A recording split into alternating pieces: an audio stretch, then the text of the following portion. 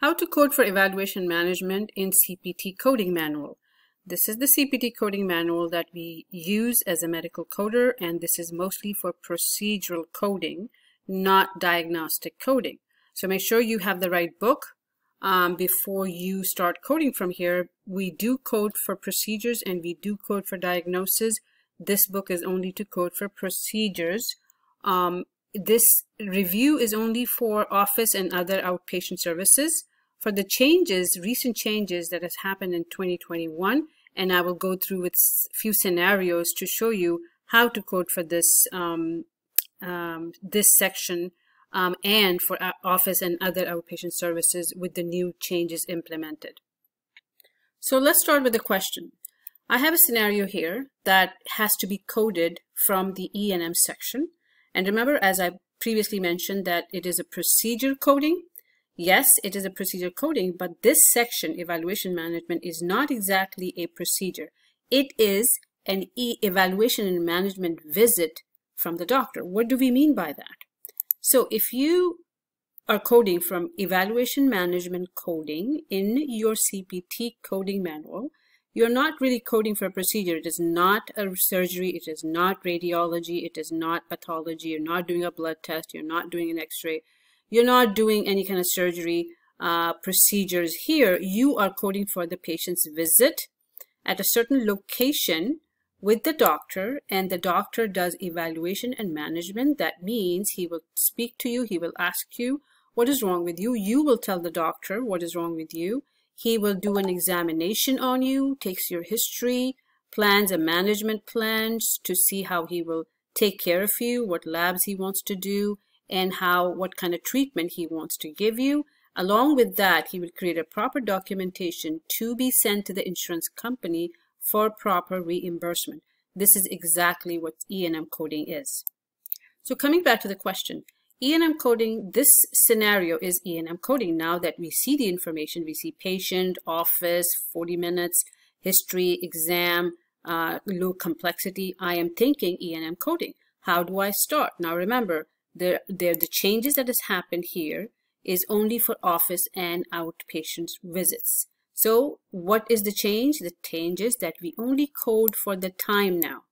Okay, the only thing that we need from the documentation is the time limit.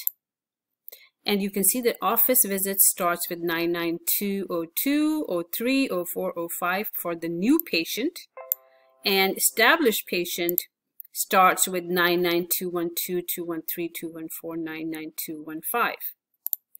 So what do I need from this information to code for a new patient in the office? Now remember, the office is only asking for the time.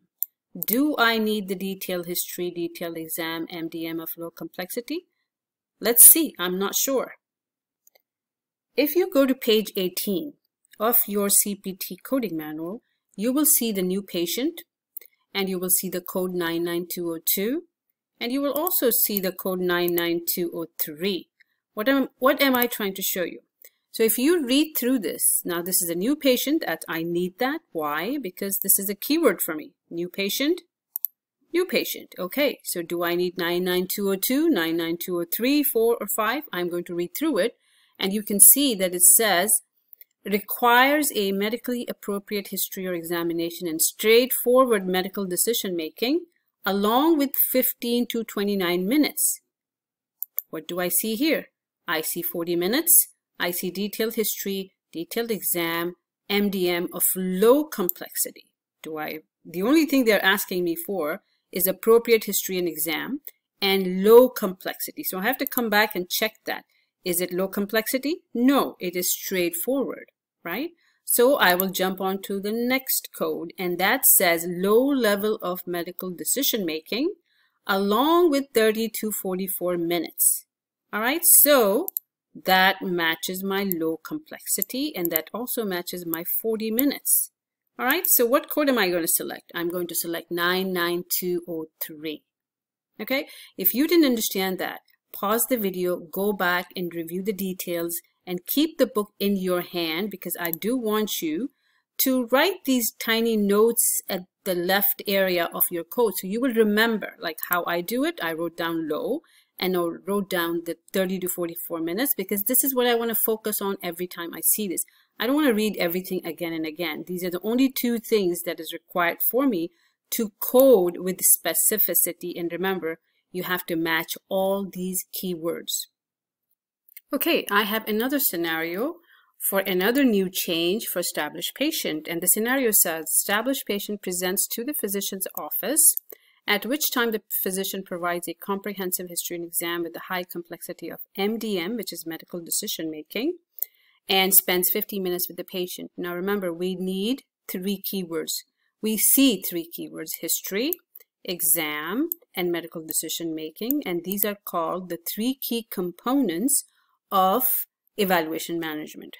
And I'm not elaborating on that yet, but these are the most important key elements which you have to use with the other codes after we finish using the office and other outpatient services. So these are the keywords that are kept behind, except that they have been changed only for the new patient and established patient for office visits. So I am going to be looking for what now? I'm looking for established patient because this is how the book is organized and this is what I have to find first. So what am I going to do? I will look for established patient on page 19 and I see established patient and I see code starting with 99211.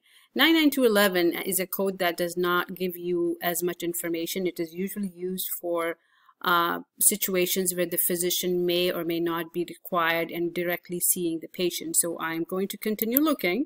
Under that code, I will find 99212. And again, this is also on page 19. So keep your eyes on the book, not just follow the video. Make sure you're looking at the whole page and reviewing all the details as I am explaining them to you. You will also see some certain sign and symbols, and you also see the code and ranges on top of the page, which is a huge help when you are looking for the code. So this code is giving me medically appropriate history and examination and straightforward medical decision making. Now remember, does it match my scenario?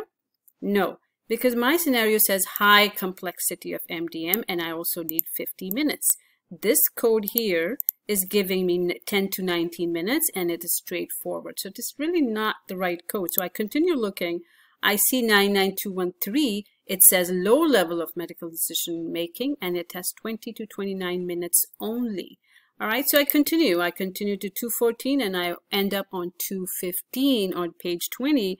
And I'm also looking at the code ranges on the top, which is always giving me a certain other information that I like to know and keep as a coder searching for codes in my tabular section of evaluation management. So when I see 99215, I see high level of medical decision making. I see 40 to 54 minutes. Does that match?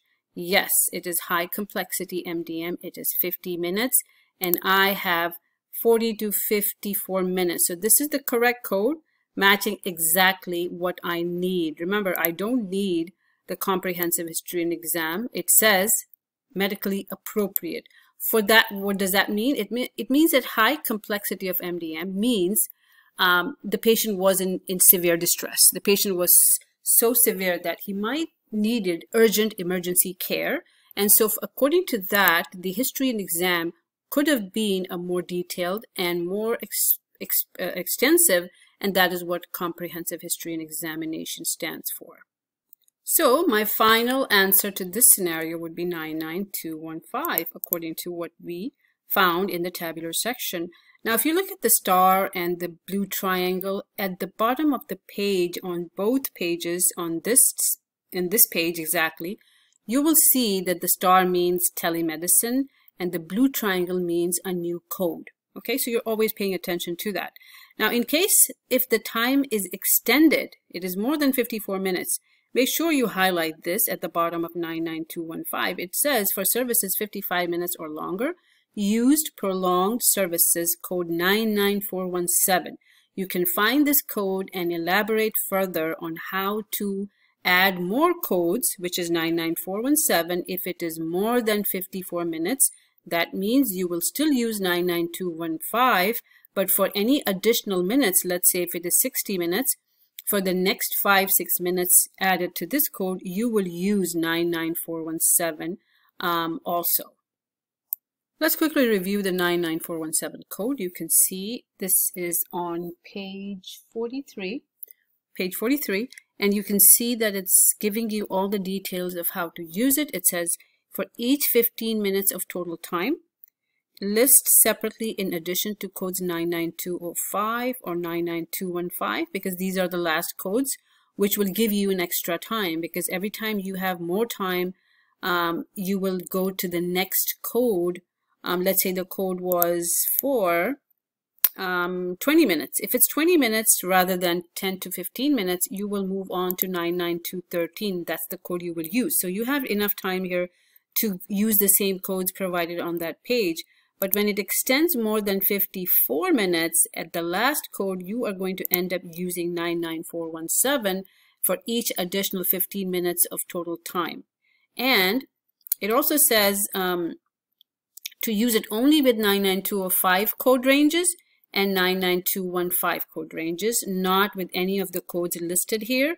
And it has to be at least or not anything less than 15 minutes. So following these guidelines are very important, and the guidelines are posted here, and they are also posted in the beginning from page 6, I think, the page 6 to, yes, from page 5 to 17 are all your coding guidelines for E&M coding. So make sure you are reviewing these guidelines anytime you need to, because they're not something that you will do once and forget about it. These are consequently, they're supposed to be remembered and used constantly as often as you can to confirm your information.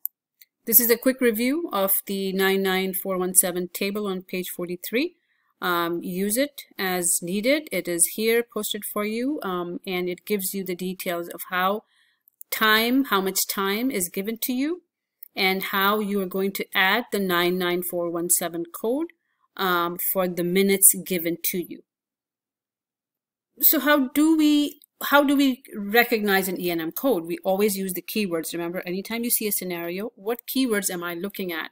If you see a location of the patient's visit, if you see the key components, such as what we saw in our scenario, history, examination, medical decision making, these are the different criteria which has to be elaborated further, and it's too much for this video for me to explain everything to you. But it gives you the level of service. What's a level of service? A level of service is something when the doctor sees the patient. If you have a slight runny nose and a headache, okay, you're level 1. If you have high blood pressure or having a heart attack or something like that, that means it is level 5. This is how they measure that level based upon the history, examination, and medical decision making of the page, of the doctor's documentation. Another keyword is the time spent with the doctor. Along with that, we have two other things that can modify your answer to the code, and that is concurrent care and transfer of care, which is a doctor working with other doctors for the same patient and maybe transferring one patient to another doctor, which is transfer of care. Counseling is when the patient sees the doctor only for counseling of how he is going through a certain care or treatment plan. As I mentioned earlier, please make sure you keep an eye on your coding guidelines from page 5 to 17 and understand the keywords. Use my 2 scenarios to understand the coding from the E&M section. I did not go through, I will make more videos to show you how to code from the index and then come to the tabular list. I only try to make sure that you understand what is E&M coding and how to code from the very first part of the E&M section, office visits, and for new patient and established patient. I hope that helps. And if you need anything, give me a reply at the bottom, and I will definitely work on that to help you out. Have a great day, guys.